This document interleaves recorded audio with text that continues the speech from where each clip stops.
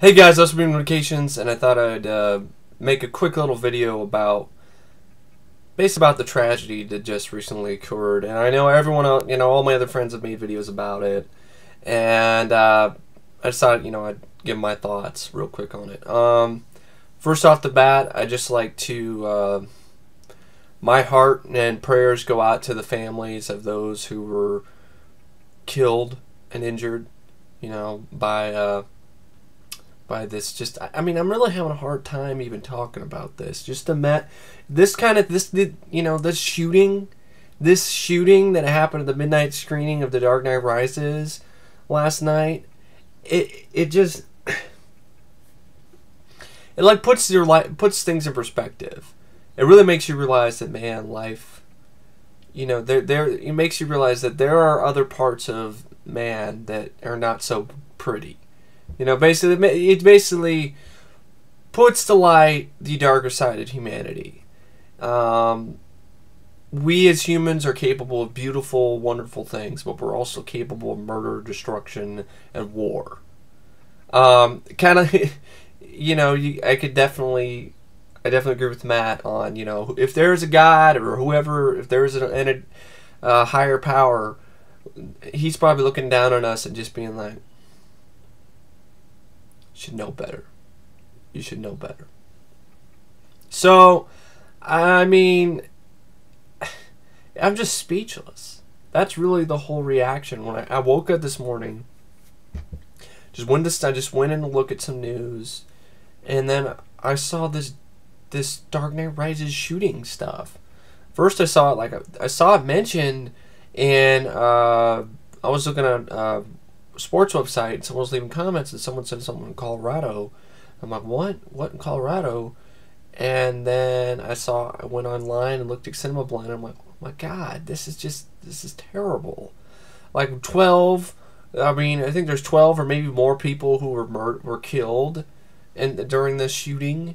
There were also a bunch of other people who were injured. The details so far are of this young man. I believe his name is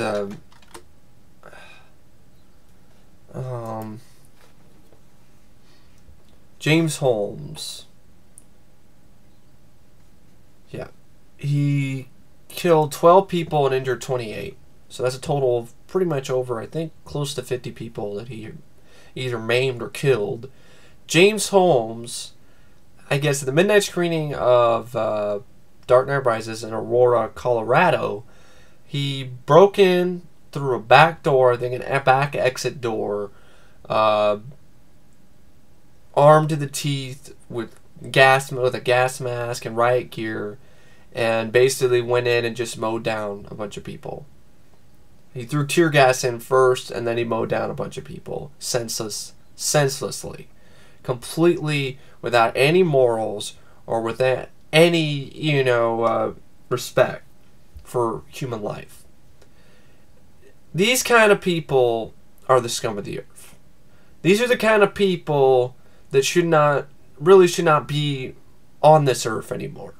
These kind of people, I advocate for the death penalty. All right, these kind of people don't deserve to live. I mean, if they're going to go kill 12 people senselessly and injure a bunch more, and and it just blows my mind that somebody would even think about doing this. That some person out there, because he thought about it, so some person out there is crazy enough to do this kind of thing. But that's the thing. There are some people out there that are really honestly mentally insane, that are off the rocker and should not be around in society. But I also think that this event hopefully will, kind of push the government to start working some more on mental health, because that's a huge issue. I mean, I'm not saying if this guy got help when he was a kid, they might have been able to prevent this, but I'm saying it might have helped. Because there are so many people out there that if they gotten some sort of help before they ended up finally doing this crazy act, that they might have been able to be rehabilitated and would have been able to become functional members of society instead of sociopathic, psychotic killers. Now, I'm not saying it's a controversial subject. This whole subject is controversial. But, I mean, the whole thing, what I'm saying is a mental health thing, is this guy was obviously not sane. And if he was, but I don't agree that he should get the insanity plea, because, yes, he's crazy. But he's the kind of crazy that still has all his wherewithal. That he still knows what he's doing. It's not that he doesn't know what's right or wrong. He planned this whole thing. He planned the whole thing. He probably had this thing planned months in advance.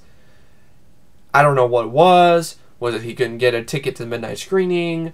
Was it because he wanted to see, if he could be a real villain and see if, anybody would be heroic enough to actually stand up to him? I have no idea what is going on in his twisted mind. I don't think anybody does. Only James Holmes knows why he decided to do this. So, I'm trying to wrap my brain around this senseless violence. It's just like, oh my God. And it's just, I don't know if it's coincidence or not, but this happens like with only like a few days later after, there's a bunch of death threats for critics, death threats towards critics who don't like The Dark Knight Rises. And then this crazy guy goes in and kills a bunch of people at Dark Knight Rises showing. It just sucks. That's what it does. It sucks. It's a shitty fucking deal. It's a raw deal for these people who died and got injured by this asshat. So I mean, right after, definitely all the people who are saying, oh, The Dark Knight Rises, it's responsible for this. No, it's not. Hey, I'd be the first to, try to use that for leverage because I don't care for Nolan's films. But I'm not going to stoop that low, okay? This senseless shooting was not directly caused by The Dark Knight Rises. In my opinion, James Holmes might have been influenced by Nolan's films and got some ideas from it, but a lot of people get ideas to do crazy things, and a lot of people don't actually do it. I mean, think about it. You've had a bad day at work. You're pissed off at your boss. You're thinking about strangling his ass or punching him in the face. You don't do any of those because you want to keep your job. This guy, on the other hand, thought of the idea, I'm going to go in and try to be like the Joker, cause chaos, and watch the world burn, and I'm going to do it during the screening of The Dark Knight Rises when there's a bunch of people. I'm going to do it. I have the wherewithal to do it. I have this plan. I can do it. Movie theaters don't have any security. He knew that he probably, like I said, he had the thought process in his head. But unlike other people who would just say, no, I'm not doing it because that's crazy, he thought it was the sane thing to do. So, I would not use insanity plea on this guy because he had the wherewithal. He bought guns, he bought body armor, he bought riot gear, he bought a gas mask, he bought tear gas.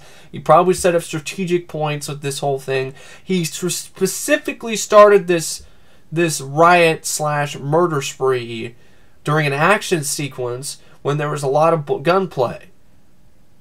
So, Dark Knight Rises is not directly responsible for this man's actions, but I gotta admit, in my opinion, it might, his actions could have been influenced by the film, but it's not. But they're not the cause of it. That's the whole thing. Might have been influenced. He got the idea in his head from watching these movies, but the thing that influenced him to do this is his own brain, is his own wherewithal, is his own mind. That's what influenced him to do these horrific actions, not the movie. So, I mean, it's just like, the Columbine shootings, where everyone was saying, blaming the news places reporters and places like that. They were in I don't know why. I just can't come up with the right word for reporter or whatever, or news shows. So anyway, the news shows and reporters, they were reporting that Marilyn Manson music caused them to kill these, people at Columbine, or the fact that they played Doom. I'm sorry, that's BS and that's bullshit. Violent video games and violent movies are not the reason why people do these violent acts. The reason why is because, the guys at Columbine and this James Holmes guy, he could have been eating Easy Mac before he decided to do this freaking thing, to do this, do his deadly deed. And are you going to blame Easy Mac for the death of, these people? I don't think so. It's Easy Mac's fault? No, it's not Easy Mac's fault. Just like it's not The Dark Knight Rises' fault, and it's not violent movies' fault. That's really... That's going to extremes there if you're using that for your argument. Yes, I know he said in interviews at the police, he dyed his hair orange, called himself the Joker. Alright. But did you ever think that there are different types of fans of movies? And there's not, it's not a wild, crazy idea to think that some fans of these movies might be a bit fucked in the head. To excuse my French, might be a little bit, might be on the train to Crazy Town. And sadly, this is one of those fans who was a fan of these movies, but then at the same time, he just lost it. And in my opinion, I think his moment of terror, it sort of reminds me of the sort of thing that a lot of, there have been documented cases where people just went nuts, just lost it. They've just, they're normal, functional members of society, and then they do one crazy killing spree, and then go back to their normal life like nothing ever happened. That kind of that idea is not only scary, but it happens. And there's a documentary on I forgot what it was, but there's documentaries talking about evil and in man, and how about 3% of our population is inherently, psychotic or evil or needs some serious help. The other percent, they have their issues. But another thing that I feel also is that each one of us has the capacity to kill another human being. But there are people that have more capacity to do these horrible acts. Each one of us has the ability to kill somebody. Whether or not you're going to use that ability is up to you. And that's it's kind of a gray area, And I don't condone killing anybody. I don't. There's really never a reason for it unless it's for self-defense, unless you got a robber in your house, he's got a gun on you and your family, you somehow you have a gun and you shoot it. That, okay, alright. If you're in a war, if you're a soldier, and you got to defend yourself and gunfire, and you got to shoot somebody, okay. Okay, self-defense and defending yourself, alright. Senselessly murdering people? No. There's no excuse for that. None. So, I really don't know what to say about the whole issue, except I really hope that this opens the eyes and ears and minds of some of these crazy Nolan fanboys. I'm not saying that all of the Nolan Batman fans are like this crazy guy, James Holmes. But, some of them really honestly went too far with the death threats and stuff like that. I hope they're feeling really bad about this. I'm not saying they're responsible for it, but I'm just saying I hope that the people who sent these death threats to these critics who didn't like Dark Knight Rises, really look at themselves now and be like, man, I really overreacted, and in light of these recent events, I look like a fool. It was totally uncalled for on my part. So the whole thing, hopefully this horrible event can hopefully bring people together, bring Batman fans together. If, hopefully it'll hammer, the notion that, that everybody has a different opinion, and that's okay, into these people's heads. I hope I don't see any more of this crazy hate, all these hate comments from these crazy fans, because especially in light of these events, it's not a good idea to act like an asshole, about this movie after this twisted man just killed a bunch of people. So, during a screening of the same movie that you're being an asshole about. So I would lay off it. If I were in the place of some of these Nolan fanboys, I would lay off the hate and I would lay off the BS. I would lay off it. So hopefully they'll get the point there. But I don't know what else to say. Like I said, it's speechless. It leaves you speechless. You're like, oh my God. It's one of those moments where you usually, you're going about your day, and then bam, this news. You're like, holy shit. It makes you realize that the world can be a very scary place sometimes. It can be a place that you don't want to be a part of. And I really don't know what else to say about the whole thing. It's just sad. It really is. It's just sad. It's sad that this had to happen. And I really don't know what to say, except, my hearts and my prayers go out to the victims and the family, the families of the victims of this tragedy. And I would hope that it wouldn't affect the box office totals too much. But, who gives a shit about the box office totals? People just died. So that's my opinion on that. 12 people just died, during a screening of this movie. Who gives a fuck about the box office totals for this film? So, all the whining and all the bitching about which movie is better, Avengers or The Dark Knight Rises, needs to stop. Because, in honesty, people just died. So, take a chill pill, relax, and just enjoy life. Okay? Enjoy life. Don't think that your life has to be part of a fantasy world created by Christopher Nolan. Okay? Enjoy your life. Go hang out with friends. Go have some, go ride a bike. Go take a walk in the fresh air. I'm just saying that this whole thing, it's like, it really these crazy fans in perspective. If you're one of those crazy fans, I would hope you would be thinking twice about your behavior and your actions from now on. Not because you could end up doing the kind of horrific things that this guy did. It's just that it's just not in your best interest to act like that after this guy just murdered people. It's just really not in your best interest to do that. But I'm pretty sure there will still be asshats who will do it.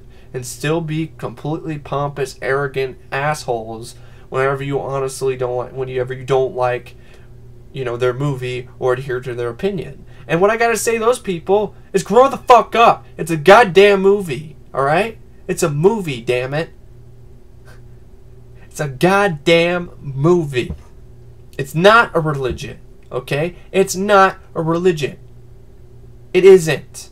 And even for the sake of a religion, people shouldn't be going as far as they do with religion too. Like these assholes who are protesting Sage Stallone's funeral and being a bunch of freaking pricks. That's not acceptable. The people who protest, the so-called Christians or religious people who are just about as hateful as the KKK because they think gays are evil or whatever, or this or that or whatever. God isn't going to approve of that behavior. If you're believing in God and Christianity and all these religious stuff, I would think you would look in your Bible and realize that, you're not supposed to cast stones. So, that kind of thing is ridiculous. And just like this whole hatred thing about, if you don't like a certain movie, someone will just attack you out of nowhere and insult your mother. It's ridiculous. insipid, and immature.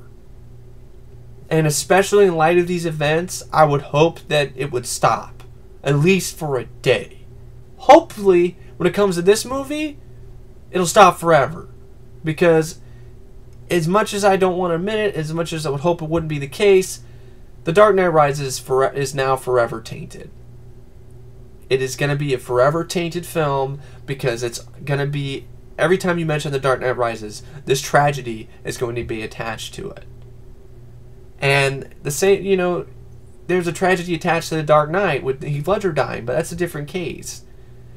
There's still somebody dying, and that was horrible. But that was his decision. If it was an accidental overdose or not, I don't really know for sure.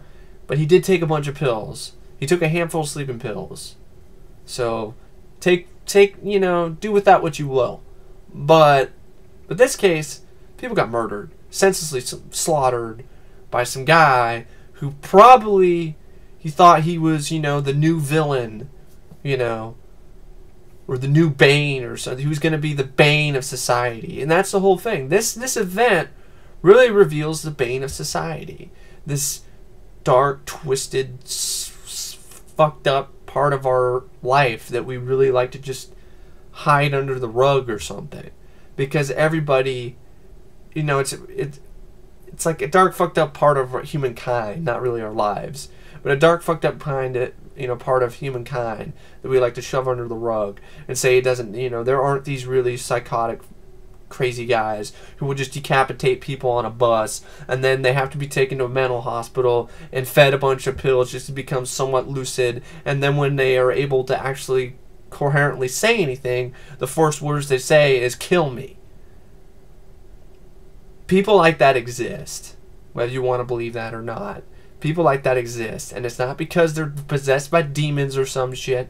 There's something wrong with the wiring in their brains, you know. That's bad wiring. So definitely, this man had some bad wiring, and also to his parents. I can't believe I heard that his mother was like, "Well, I'm not surprised."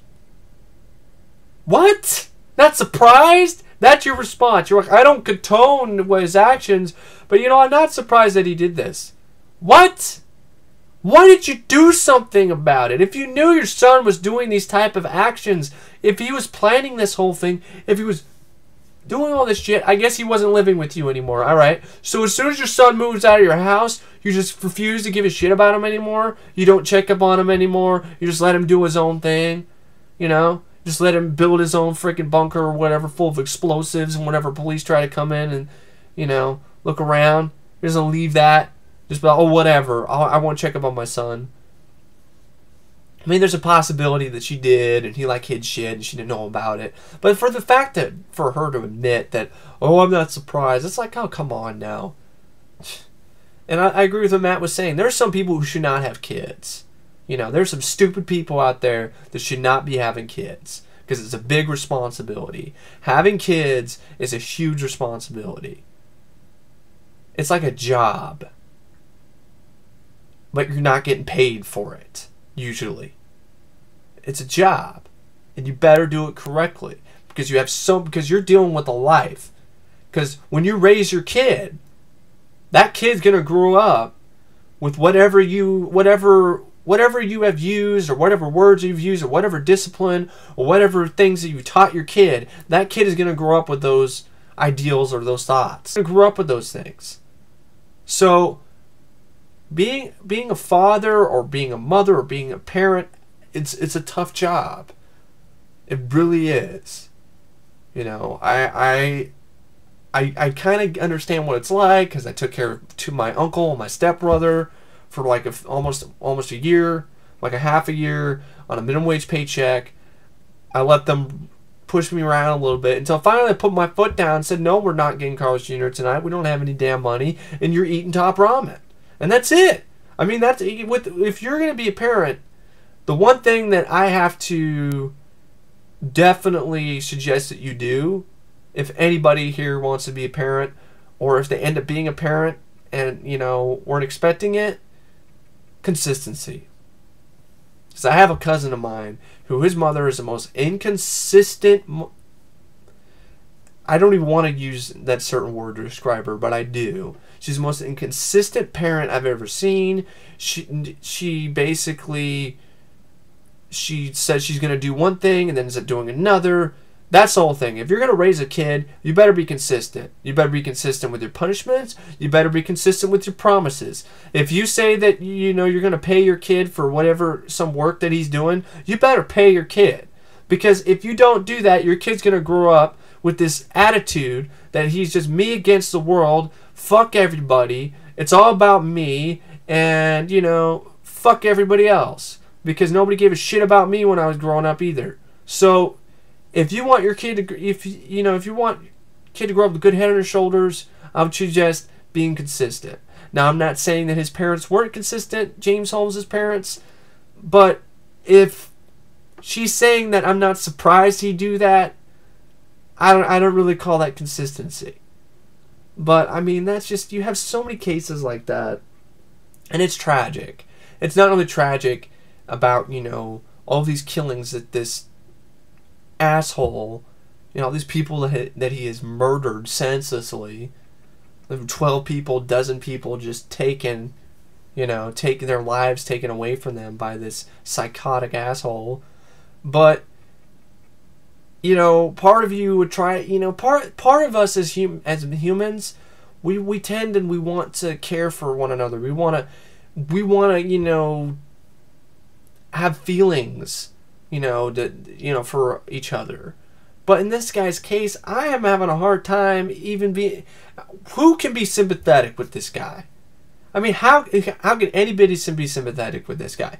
I can't be sympathetic with this guy. I may be sympathetic with his parents because they could have done something to possibly been able to push this kid in a different direction, but you never know. You know, the kid, probably it was his choice to do all this shit. I mean, there are cases of kids who have gotten help early in their lives, psychiatric help, and then they still ended up doing crazy shit. So it's kind of damned if you do, damned if you don't type scenario. So, because there's no sure thing. There's no sure thing. There's no sure way of making everybody get along in this world. You know, the world's never going to get together and buy itself a Coke. It's not going to happen. You know, there's no going to be world peace. The reason why there's going to be world peace is because it's not inherently in human nature. Human nature, it's part of human nature to be violent, to fight, to do whatever, you know, it's part of human nature. As much as I want to not say it's a part of human nature, it is. It's been a part of human nature ever since, you know, man started. Ever since, you know, Cain and Abel in the Bible, you know, probably Neanderthal times too. I mean, it's just part of who we are. But we can also learn to just repress those type of behaviors. Certain things can be used to teach these kids or teach these people to repress these type of behaviors before it's too late. I'm not being sympathetic with this man and his actions. What I'm being more sympathetic for is basically, might be what his mental illness is. That's the whole, I'm more sympathetic for mental illness. I mean, because I'm not saying I'm the craziest. I mean, I don't have the crazy. I'm not crazy. I mean, I have a form of autism with Asperger's syndrome. You know, it is a mental sort of thing. I wouldn't go to call it mental health, but it did affect the way it still affects the way I think to this day. My wiring is all backwards. It doesn't. It's not the same as you know other people's are. You know, other people's brains are other people's brains are wired a lot differently than mine. Mine is wired differently than other people's brains. It's part of what I have. But, you know, I like to talk about mental health because it's something that I really feel strongly about, because it helped me out a lot. My mom was willing enough to spend money and get me into a school system which had support for me, and then actually get me to, you know, talk and have meetings with a psychiatrist, and it helped me immensely. I would not be where I am today without the help that I got from my psychiatrists or my counselors at school. I just wouldn't be nearly... I could barely even talk when I was a kid. I couldn't even write. My hands were all screwed up. I couldn't even move my hands. I had to do physical therapy to even get them to work correctly. I mean, when I think about how far I've come with the help that I've gotten, I want other people to be able to get that help. So I'm not saying that I'm sympathetic towards this guy. No, I'm sympathetic towards whatever mental illness he might have had or might have. So, because these people can be helped. Hopefully, you know, like I said, hopefully this event will open the government's eyes and make them realize we need to have more mental health institutions, more places to help these people, instead of just throwing them in jail because they, you know, and that's not going to do anything. Because a lot of these people who have genuine mental health issues don't know they're doing anything wrong. But they don't know what they're doing. They don't know any better. But in this guy's case, he knows better. He planned it. He had this whole grand plan. The guy knew better, just like the people in Columbine knew better. I don't buy the insanity plea. But what I do buy is that he might have some issues. He might have had some issues socially. He might have had some issues mentally. I'm not saying he's mentally insane, but he might have had some bad wiring. So what I'm trying to say is hopefully with this incident we can get more people, more professionals at their field of mental health to help rewire these people with these brains that are just not wired right. They're not wired correctly enough to function in today's society. And hopefully hopefully this will open the door for more, you know, places like, you know, civil services or whatever, or places where you can have these people there's a place for these people to go instead of jail. So then maybe we can rehabilitate these people before they do something crazy again. And there's always going to be crazy people. It's not like we're going to be able to fix, you know, whatever makes somebody crazy. But at least we can try to help these people because they are human beings. This guy, though, he's scum because he just killed a bunch of people and, you know, he deserves a chair. But, you know, there are people that can be helped that are not getting helped right now. That's what I'm saying. And I seriously doubt the government will do anything because they didn't do anything in Columbine. They didn't do anything with all these other school shootings. I'm not saying that these events could have been avoided if these kids had gotten helped, but it definitely might have helped if they had counselors or psychiatrists, or the parents actually figured out what these kids were doing ahead of time and decided to send them to a psychiatrist, or, you know, get these kids some help. I mean, that might have helped. I'm not saying it would have prevented these actions, but at least it might have helped. But I don't know if any of them did get help. I don't know. Like I said, it could have happened. It could have happened anyway, even with the help. So I know I'm rambling, but all I gotta say is, you know, this is just such a senseless act of violence, which is just uncalled for. And it's just, you know, and I know it's a part of human nature to be violent or fight or war. But, you know, part of me wishes that part of our nature didn't exist. Because it doesn't lead to anything good. It doesn't lead to anything worthwhile. I mean, I'm not saying that we wouldn't have, you know, for us not to have the ability to protect ourselves. I'm fine with that. But I really do wish the side of our psyche, the side of our human nature, which makes us kill people senselessly, never existed. But sadly, there's no cure to that. Just like there's no surefire cure for people with mental health illnesses. But at least we can try to help them. That's what I'm trying to say here. And definitely, once again, I'm going to hammer that point home here. It's not the movie's fault. Dark Knight Rises didn't make this guy shoot everybody. It was his own decision. It was his own decision. He decided to do this. It was not the movie that made him do it. It might have influenced an idea in his head, but he's the one that decided to put that idea to fruition. He decided to turn that idea, that fantasy, into reality. And in my opinion, he should be condemned for that. He should be he should be thrown in jail for the rest of his life, or given the death penalty. There's no excuse for that. There's none. There is no reason to senselessly kill a bunch of people. I don't know what his agenda was. I don't even really care. All I know is that I'm glad that this guy got caught and he's be behind bars where he belongs. And I'm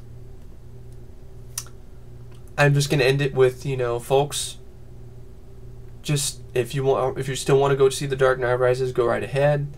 Me, on the other hand, I'm on the fence. I've been on the fence for a while. I think I'll wait. So, do with that what you will. But once again, don't blame The Dark Knight Rises for this act of violence. It's not the movie's fault. And, and if you have the time, and if you... I don't know, my brain's kind of having a hard time right now, but trying to get at is appreciate life. Appreciate what you've got, what you have, because you never know. You never know. Some asshole might shoot you while you're watching a movie in the movie theater. So what I like to do and what I do every day of my life is I live day by day, each and every day. And I kind of like to live my life as if every day was my last, because I try to make it as happy and as good and as great as I possibly can make it. I try not to think about the negatives. I try to think about the positives. And, that's kind of how I roll through life. Everybody does it differently. But, just I hope this event has made you take a step back and realize wow, kind of hopefully made you look around you, look around you and your family, and think about all the memories and good things that you have in your life and appreciate them, because you never know, you could have all of that taken from you in a flash. So just hopefully people will learn from this. Hopefully the fanboys will take a chill pill because of this. Hopefully hopefully this guy gets what's coming to him. I guarantee he is going to get what's coming to him. But,